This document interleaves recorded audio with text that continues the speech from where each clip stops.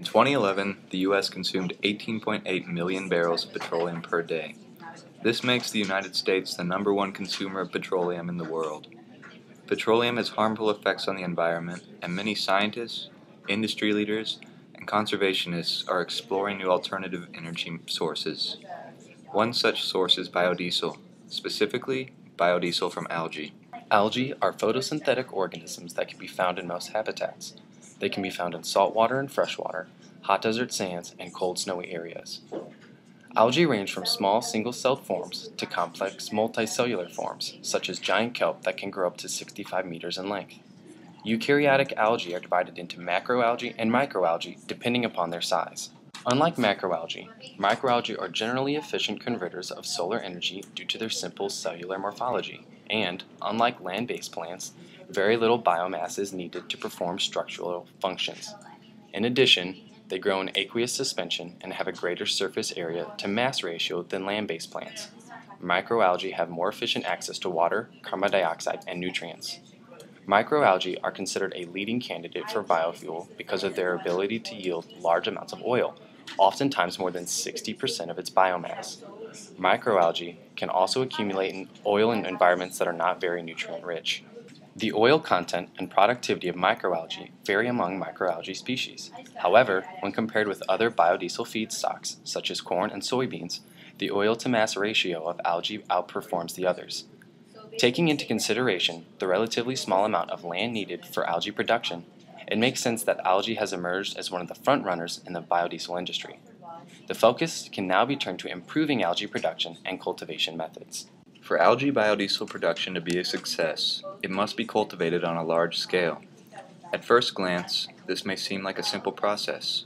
After all, algae can be found throughout the environment, so it must be easy to farm. However, many environmental conditions must be met for cultivation to be successful. To start with, the appropriate level of light must be used in the cultivation process. This is called the light saturation point, and it differs for each type of algae. For cultivation to be successful, a complicated process must be used where both the design of the culture and the algae itself are modified to create optimal growing conditions. Temperature presents a similar problem and is pertinent for outdoor cultures. Each type of algae requires an optimal temperature level. Because of the anatomy of algae, the outer cells receive the majority of the light during the day. For biofuel production to be successful, all of the cells must receive the same average light exposure, and the species must be able to withstand the mixing process used within the culture itself. Excess amounts of CO2, greater than the amount found in the atmosphere, must also be added to the culture. At the same time, nutrients such as nitrogen, phosphorus, and silicon are required supplements as well. Not only are all of these factors essential to successful algae production, they are also dependent upon the type of algae being produced. Thus, the cultivation techniques used on a large scale require constant surveillance and large and complicated methods to ensure that no changes take place that will harm the algae crop. Many forms of cultivation have been designed to address these issues, including open pond cultures, closed indoor photobioreceptors, and fermenters. As the knowledge of algae production increases, it will become clear which production method is the most cost-effective and efficient. Until that time, all of the previously mentioned systems will continue to be explored. Equally essential to algae biodiesel creation is an obtainable method of oil extraction. One of the most efficient forms of algal oil extraction, despite being destructive, is quantum fracturing. This is where electromagnetism and pH levels lyse cell walls. Then the remaining products are gravity filtered based upon density.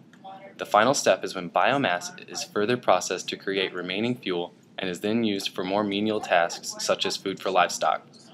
Oil that is extracted is then used in a process called transesterification. This is when the oil is created into fuel. The transesterification process is when a fatty acid or algal oil triglyceride is mixed with an alcohol, usually methanol, and catalyzed by a hydroxide. The catalyst for the algal reaction is sodium ethanoate, and this is then transformed into glycerol and 3-methyl esters, or the biofuel that is wanted. Algal biodiesel, when created, does not affect MPG or the performance of an engine. It does, however, lower greenhouse gases, but also increases smog-inducing particulates. This graph displays the effects of an engine without a catalytic converter. Catalytic converters are often seen to lower particulate matters and VOCs. Now, a new process can also be used to create the fuel, pyrolysis. The algae is vaporized in the absence of oxygen and then condensed by temperature change. The process then uses algae in its original state to create fuel. After the process occurs, the only products are gas, char, and fuel.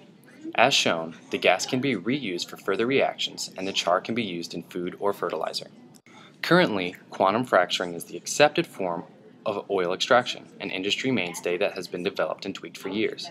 But as pyrolysis gains more traction and increases its efficiency, it may overtake quantum fracturing as the leading extraction method due to its small impact on the environment and tendency for faster production. Although there is great optimism about the future of algae biodiesel, it is not without its problems. Concerns over its environmental impact, specifically the increase in smog-inducing particles created when the fuel is burned, as well as the prices of production, have been raised by critics, and not without reason. Each must be addressed before algae biodiesel production will become a mainstream solution to the world's energy crisis. However, we feel confident that technological innovations will make algae biodiesel production a clean, reliable source of energy, hopefully in the near future.